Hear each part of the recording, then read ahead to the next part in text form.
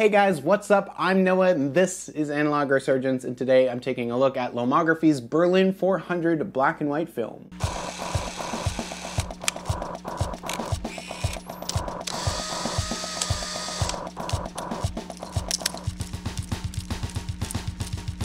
Lomography's Berlin film is a 400 ISO black and white negative film, and you can get it in 35mm and 120 medium format rolls. 400 is also a really easy ISO to work with when you're shooting film, and also a really common one with other things like HP5 and Tri-X also having a 400 ISO. Lomography also markets Berlin as being inspired by the new German cinema that was sweeping through Berlin in the 1960s, as well as saying that the film itself is sourced from a German manufacturer that's been making motion picture film since the early 1900s. A few weeks ago, I looked at Lomography's 800 ISO color negative film, and I was talking about how a lot of Lomography's film that they sell is actually just like sourced and rebranded film from another manufacturer, which is really common for a lot of companies that aren't like Ilford or Kodak or Fuji that are selling film. Their 800 ISO color negative stuff is most likely rebranded Kodak stuff. And by doing a little bit of investigation, we can also kind of assume that probably the Berlin stuff is sourced from German film manufacturer Orwo. Orwo is a German film manufacturer that's been around for a long time, with originally having ties to Agfa before becoming its own thing in the 1960s. Orwo makes cinema film, which is exactly what Berlin is and exactly what Lomography is marketing it as. It's most likely just Lomography rebranding Orwo N74. N74 is a 400 ISO black and white cinema film, which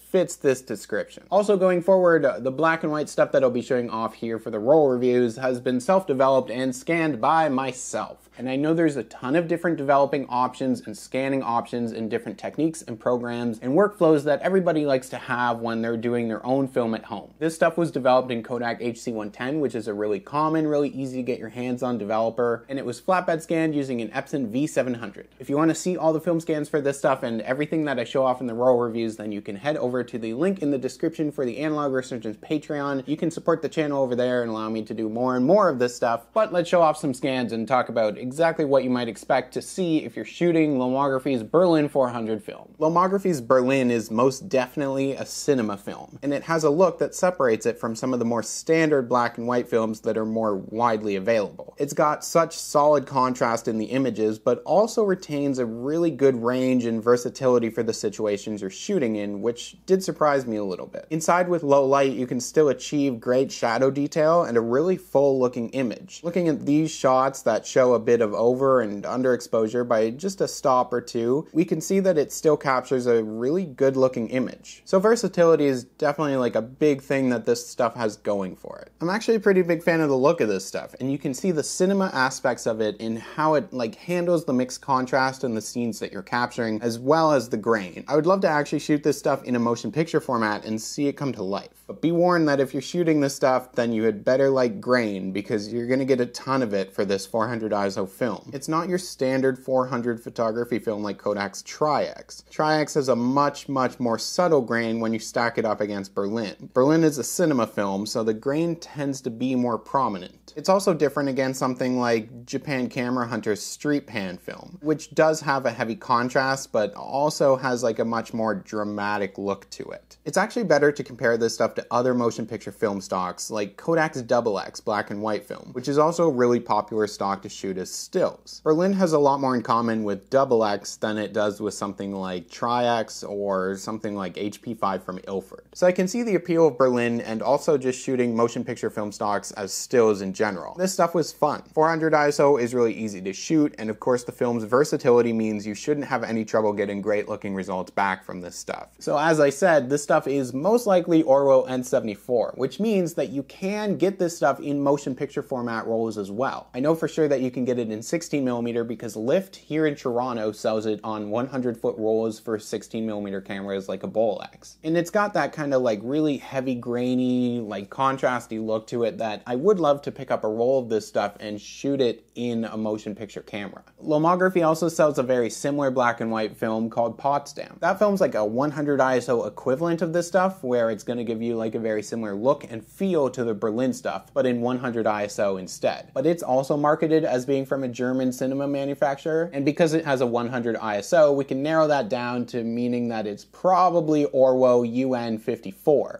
which is a 100 ISO black and white motion picture film that Orwo makes. So Berlin, N74. Potsdam, probably UN54. And I know a lot of people out there are probably not super into lomography stuff or don't easily have access to buying lomography stuff either. So if you're really after shooting stuff like this, then you can look into other options, like finding somewhere to buy a 400-foot roll of this stuff in 35mm from motion picture cameras, and then bulk loading smaller rolls of it in order to shoot it as stills. Or the Film Photography Project even sells small 35mm rolls of this Orwo stuff, both N74 and UN54, so that you can get those rolls and shoot them as stills. It's gonna lack the Lomography branding if you're just buying those rolls, but you're gonna pretty much get the same thing that Lomography is offering, but through the Film Photography Project and at a bit of a discount. Film Photography Project also sells small rolls of Kodak's XX film as well, so if you're really after shooting motion picture black and white stocks as 35mm stills in these cameras, then the Film Photography Project is also a really great place to go and look for that stuff. So as much as I did enjoy shooting the Berlin stuff, going through the Film Photography Project to shoot more of it or something really similar to it is maybe a little more appealing and also cheaper than going directly to Lomography to buy this stuff. Thank you guys so much for watching and checking this out, and subscribe if you haven't done so already. There's also links in the description for Berlin stuff, but also the Orwo stuff specifically from Film Photography Project. The address for the P.O. Box if you've got interesting film or just weird stuff that you want to send to the channel so that I can do videos on it or show it off or talk about it more. Links to the Analog Resurgence Patreon if you want to support the channel so that this stuff can continue being a thing that you guys watch for as long as there is film, and information for Pro 8mm out in California if you're looking for resources on like Super 8 and 16mm as well for those motion picture film stocks. And speaking of the P.O. Box, it's time to open a little bit of mail.